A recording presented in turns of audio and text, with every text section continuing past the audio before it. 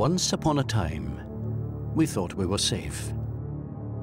Death by asteroid, scientists thought, belonged to the realm of ancient history and Hollywood. True, everyone accepted the dinosaurs had been wiped out by such an event, but that was 65 million years ago. Such things didn't happen today.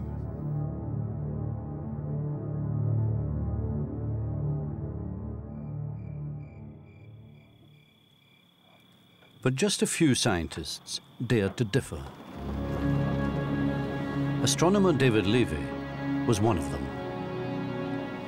He was no wild-eyed prophet of doom. What he had seen through his telescope convinced him that the world really did face a genuine threat.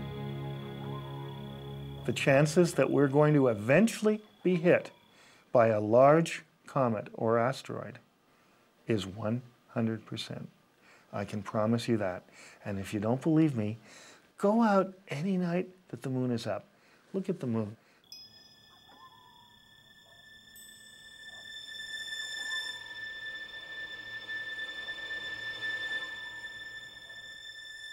The moon is a record of the impacts in this region of space.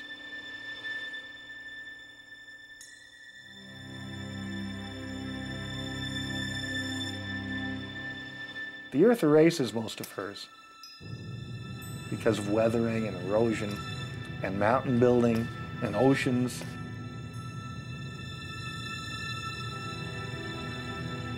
But not the moon. The moon is all there.